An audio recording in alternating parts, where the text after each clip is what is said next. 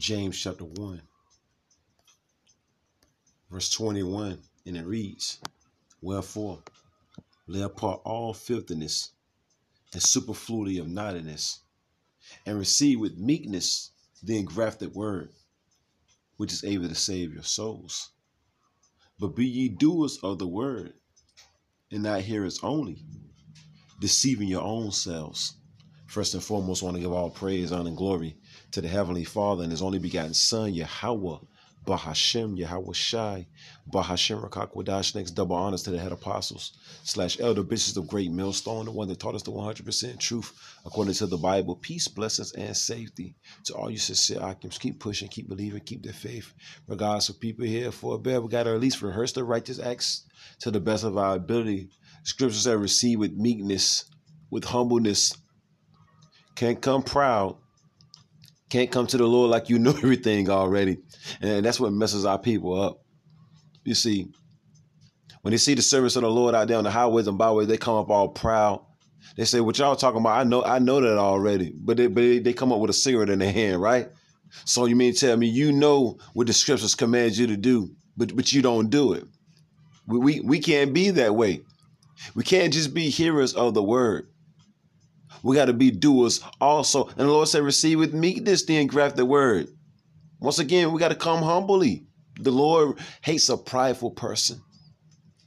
He resists the pride. Pride goes before destruction and a heart to spirit before fall. So I just want to do something quick. I'm just sitting back just thinking, man, how like we bring out the word week in and week out, starting off with the head apostles / elder bishops of Great Millstone. You know, you see how prideful our people is. You know, they hear the word, but they would not do it. But in the same breath, they say they know the Lord. When the scriptures say, he that saith, I know him, and doeth not what the scriptures say, he is a liar. I'm going to see if I can get that, Lord willing, too. But just like I said before, just something quick. We can't just be hearers of the word. We got to be doers also. We got to at least rehearse the righteous acts. Destruction, chaos, mayhem. And we're going to keep going over this over and over and over and over and over. Receive with meekness the engrafted word, which is able to save your soul. Taking heed to this word. Now going right back to Psalms chapter 119, verse 9, I might have to get that too. How shall a young man cleanse his way?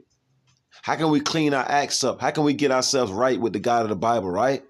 Who they even call God and Jesus, Yahweh, Bahashem, Yahweh Shai. By taking heed to the word and rehearsing it to the best of our ability. It's plain. The simplicity of the Lord, I mean, it ain't even hard to understand. It's not deep. It's not algebra. It's not calculus. It's just easy. Do what the God of the Bible commands us to do to the best of our ability, and it's going to go well with us, right? Lord's will, right? Let's get it again. James chapter 1, verse 21, and it reads, "Wherefore, lay apart all filthiness and superfluity of naughtiness." See, the majority of our people, they out here doing the most. Even Israelite group leaders, man, and their congregation, they out here doing the most. The Lord said, the hell with all that superfluity of naughtiness. Put it away, man. Put it away. Repent. Turn back. You hear the prophets out there on the highways and byways, week in and week out, crying aloud, sparing not, lifting up their voice like trumpets, telling you what to do and what not to do. Look, according to the Bible, not our own words, right? And I might have to get that too. I might have to go to 2nd Ezra, the 7th chapter, verse 20. I might have to get that. If not, brothers, put it on the board. It says, and receive with meekness, with humbleness, the engrafted word. Because see the men and the women that are taking heed to this word, guess what? We're becoming normal again. This is what you would call being normal again. You see, normal again. An Israelite man with a beard on his face, guess what? That's us being normal again. An Israelite man putting the pork down, that's us being normal again. The Israelite man and woman turning back to their creator, calling on Yahweh, Bahashem, Yahweh Shai, who they ignorantly call God and Jesus, guess what? That's us being normal again. Worshiping the true and living power. That's us being normal again, right? And receive with meekness the engrafted word, which is the words of the Bible, which is able to save your souls, right? Ain't that heavy though? Ain't that something? The Lord said, you take heed to my words. It's able to get you delivered out of this hellhole. It's able to get you out of them sticky situations in your darkest hour. You turn back, because that's what the scriptures command us to do. It says repent, lest ye all perish, right? Listen to this though, verse 22. But be ye doers of the word and not hearers only. Because our people walk past, they hear it, they see the videos too that we put up throughout the week. They hear what the word is saying, but they would not do it because that pastor in church been lying to them, telling them that the laws are done away with. When the scripture said we got to at least rehearse the righteous acts to the best of our ability. I want to get that too. We can't just be hearers of the word, Israel. We got to be doers also. I want to get this. Just want to get this right quick. This is going to be something quick. I was just sitting back, watching videos throughout the day and how the scriptures command us to rehearse the righteous acts. Let's get this. Judges chapter 5. Judges chapter 5. Judges chapter 5, verse 11. And it reads, bear with me. Judges chapter 5, verse 11. They that are delivered from the noise of the archers, which represents destruction, right? The missiles hitting, right? In the place of drawing water, which represents slavery, servitude. There they shall rehearse the righteous acts. They're not just going to be hearers of the word. They're going to be doers also. They're going to rehearse the righteous acts. See, that shows faith. That shows faith. Rehearsing the righteous acts to the best of your ability, that shows faith. Because remember, faith without works is dead. And a brother can throw that up there too. Faith without works is dead. What does it say there? The Hebrew Israelites, right? The Negroes, Latinos, and Native Americans, right? There they shall rehearse the righteous acts of the Lord. Remember, your eyes shall see your teachers, and you're going to hear a word behind this saying, this is the way, walk ye in it. Remember that? Isaiah, the 30th chapter, verse 20, I'm thinking, 20 or 21. Your teachers are not going to be removed into the corner anymore. You're going to see your teachers, and you're going to hear your teachers preaching this blessed word, right? What does it say? There they shall rehearse the righteous acts of the Lord. Meaning the law, statutes, commandments of the Bible. Look what I'm reading straight out the Bible, Judges 5 and 11, right? Even the righteous acts. See, these words, the knowledge, wisdom, understanding the scripture is perfect. It's a righteous book. The Bible, the B-I-B-L-E, the B-I-B-L-E, which is just the book for we. This is the righteous book. All the words of the Lord are perfect. It goes into that too. It says, even the righteous acts toward the inhabitants of his villages in Israel, then you know who this word is for. Then shall ye go, then shall the people of the Lord go down to the gates. So what? And while we're serving captivity, aka slavery, because we're still slaves, we got to at least rehearse the righteous acts of the Bible to the best of our ability. So let's go here. Let's go here. Let's go here. We went to James. I want to go here though. St. Matthew chapter 7, verse 21. And it's a red letter. Lord Yahushua speaking, who they going to call Jesus, right? St. Matthew, because the Israelites said, don't take heed to this word. The scripture say poverty and shame. And we might have to get that too. Poverty and shame shall be to those who refuse instruction. And we're going to try to get that other one. Because our people say they know the Lord.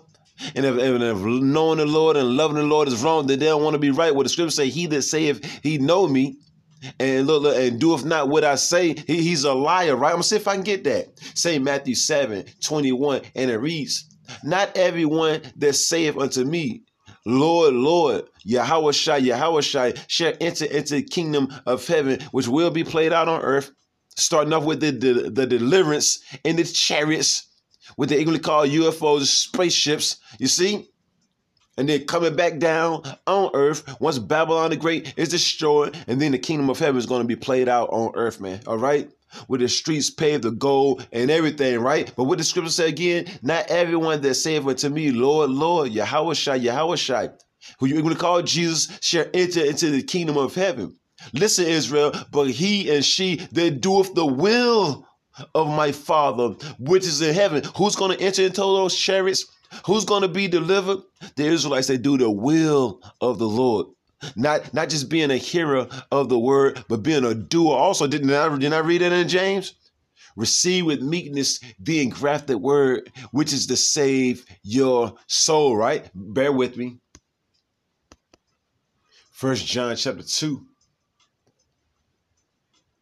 verse 3, and it reads, and hereby we do know that we know him, if we keep his commandments. That's how you know if an Israelite knows Yahweh, Bahashem, Yahweh Shai. You see?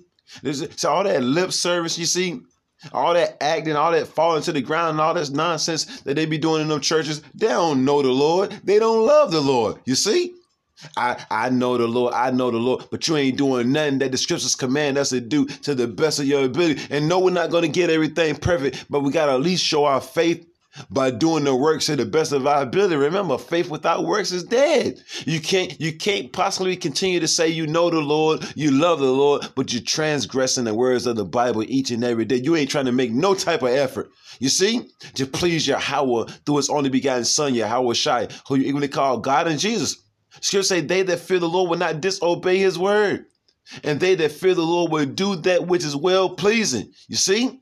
We might have to get that in the book of Sirach. We might have to get that. But let's get this again. 1 John chapter 2, verse 3, and it reads, for hereby we do know that we know him, if we keep his commandments, because they're not done away with. All right? They're not done away with. You can get St. Matthew, the 5th chapter, verse 17. It clearly states, it's a red letter. Lord Yahweh Shai speaker, who they only call Jesus, tells you that the word is not done away with. Let's read on. He that saith, I know him, and that's the majority of our people. I know the Lord. You can't tell me nothing about the Lord. I know the Lord. You see? I'm blessed and highly favored. I'm saying he talks to me every night, and all the other madness our people say, right?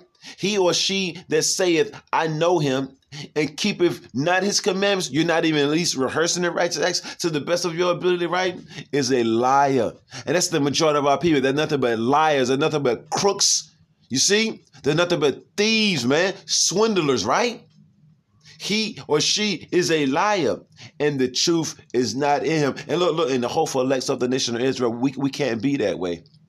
The Lord said they that enter into the kingdom are the ones that rehearse the righteous acts. They got faith. They got fear in Yahweh, Bahashem, Yahweh Shai. You see? Not the one that just say, I love the Lord, and they ain't doing what the Lord commands them to do, even to the best of their ability, man. You see? And hereby we do, verse 3, and hereby we do know that we know him if we keep his commandments. He that saith, I know him, and keepeth not his commandments is a liar, and the truth is not in him. So the truth ain't in the majority of our people. The average Negro, Latino, and Native American, they wouldn't know the truth if it slapped them down to the floor. The average Israelite wouldn't know the truth if it slapped them down to the floor, Israel. You see? But whoso keepeth his word, right? In him verily, truly is the love of the Most High Yahweh perfected. Hereby know we that we are in him. You see? And he that saith he abideth in him ought himself also so to walk, even as he walked, man. You see? So the same way Lord Yahweh shall walk on the face of the earth, you know what I'm saying? We got to rehearse that way. You see? Let's see what else before I close out. Like I said before, just something quick. I was just sitting back thinking, like the majority of our people, some they love the Lord, and if loving the Lord is wrong, then they don't want to be right. But if the scripture just said, he or she that saith that they know him and keepeth not his commandments is a liar, man. All right? Let's see what else before I close. Oh yeah, I mentioned Psalms. I want to get that. The Lord didn't make it hard for us to seek him. Oh yeah, I want to get that Sirach too. This is Psalms 119. Just something, like I said before, just something quick, just sitting back, just thinking, pondering on the scriptures. Look, which shall be the stability of our time, right? And strength of salvation. The fear of the Lord is his treasure. Psalms 119 and 9, and it reads, wherewithal shall a young man cleanse his way? How can we clean ourselves up? How can we get right with the God of the Bible, right? By taking heed thereto according to thy word. So we can't just hear the word and not do it. We got to take heed to what the word is saying, Israel. And we do it to the best of our ability. All right. The scriptures say, don't eat pork. Don't eat pork. Don't eat shrimp. Don't eat shrimp. Don't mess with another man's woman. Don't mess with another man's woman. A woman that has a husband, don't be talking to another man. All right. Having private conversation. Now, of course, we're at work. We got to speak to people and things of that nature, but don't be sitting back having no private conversation with someone knowing you got a husband. You see? The Lord said, don't be indulging in drug dealing and things. Extrapolate.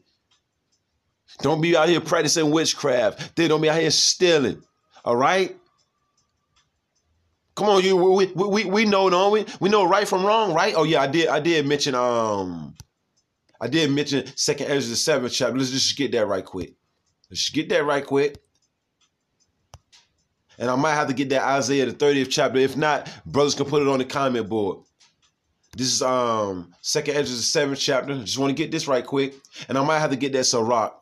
2nd Ezra chapter 7, verse 20.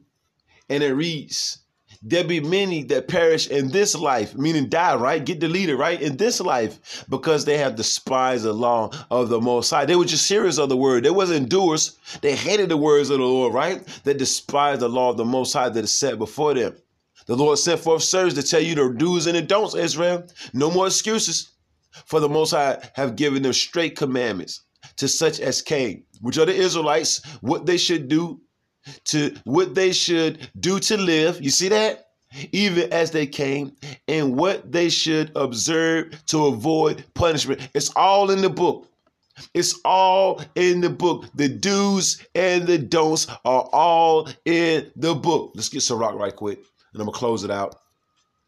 Like I said before, just something quick through the spirit of Yahweh, Bahashem, Yahweh Shai. The Lord told us not to worship other gods. All that in there. You see? Sirach chapter 2. Let's just get this right quick. Sirach chapter 2, verse, let's see.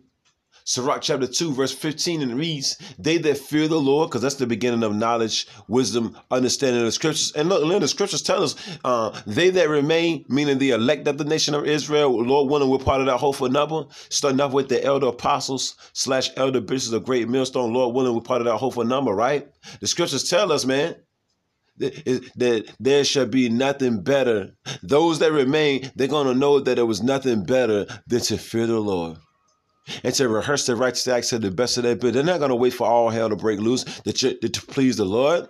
I mean, that ain't even making no sense anyway. You wait till all hell break loose, and now you want to try to please the Lord. You wait till martial law kick off, and now you want to home invasion, and now somebody go upside your head. Oh, now you want to seek the Lord. Now you want to pray to the Lord. Now you want to do what is pleasing. You lose your job. Now you want to cry to the Lord. You ain't got nothing to eat. Now you want to cry. No, man. Lord said, while you at your full potential. Remember, seek thy creator in the days of thy youth. While we're at our full potential.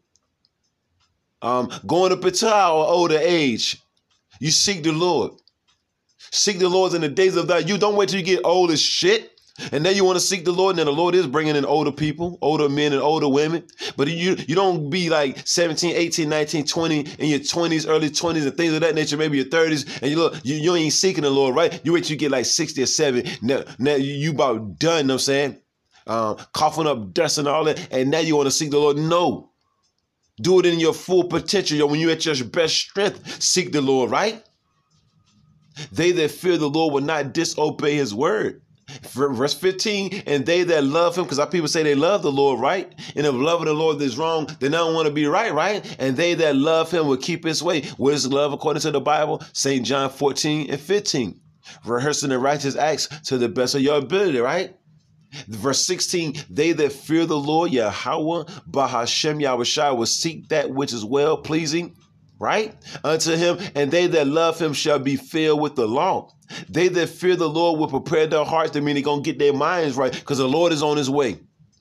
The Lord is on his way. Remember, let all the inhabitants of the land tremble, for the day of the Lord is at hand, and as a destruction from the Almighty shall it come. Remember that scripture? The day of the Lord is nearer than what we believe. That's why the scripture says it's high time to wake out of sleep, right? Because salvation is nearer than what we believe. Salvation and destruction, Israel, is nearer than what we believe, all right? What it say? They that fear the Lord will prepare their hearts, meaning they're going to get their minds right and humble their souls in the sight of the Lord, saying, we will fall into the hands of Yahweh, Bahashem, Yahweh Shai, and not unto the hands of men. For as his majesty is, so is his mercy. So we're begging for mercy. The Lord put their spirits on us to do what is right. Abba Ratazah, they'll continue to keep their spirits on us to do what is right. Only thing we down to look, what it would say, the whole duty of man is to fear the Lord, Israel. Yeah, I just want to bring out something quick, man. Just about, you know what I'm saying, not just being hearers of the word, but being doers also to the best of our ability. We got to do something for the Lord. The Lord doing things for us each and every day, Israel. Once again, I'm going to keep saying it, Abaratazah. We can't thank Yahweh, Bahashem, Yahweh Shai enough, man. In everything, give thanks. For this is the will of the Most High Yahweh through his only begotten Son, Yahweh Shai, concerning you, concerning us, man. So let us not be hypocrites in the eyes of Yahweh, Bahashem, Yahweh Shai. Don't just be hearers of the word, but doers also. Shalom.